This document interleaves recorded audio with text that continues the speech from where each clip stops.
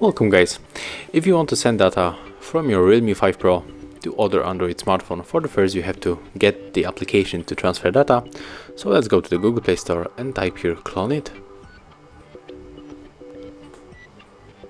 Oh, we are offline, so we have to turn on the Wi-Fi. Of course, there's the very important, right, to get the connection to the internet. So we can turn on the mobile data or the Wi-Fi.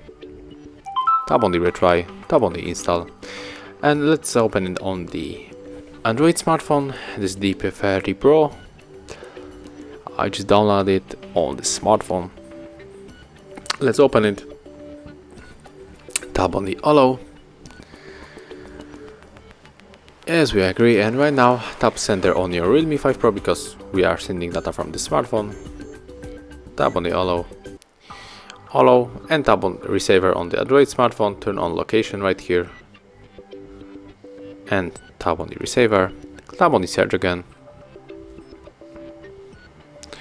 Click on the Android share 7606, and we have two ways to connect. Scan QR code on the input the password. I'm gonna tap to scan because it's faster way. Okay, and the password of course you can find here if your camera is not working or something has happened that you cannot scan it. So the password you find here. Now accept the request and tap on the cancel. And right now if you want to send everything, just tap on this contact app, system settings, video, music and photo icons, and everything will be sent from the smartphone to the smartphone, right? But there is only example, so I'm going for the details.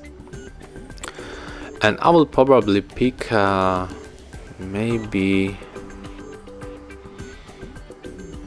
what it is, the file, the photo. Yes, I can take maybe the screenshot. I will unselect this. And I will go, for example, for the application, maybe for the Aquamail. Tap on the start. Okay, it's importing.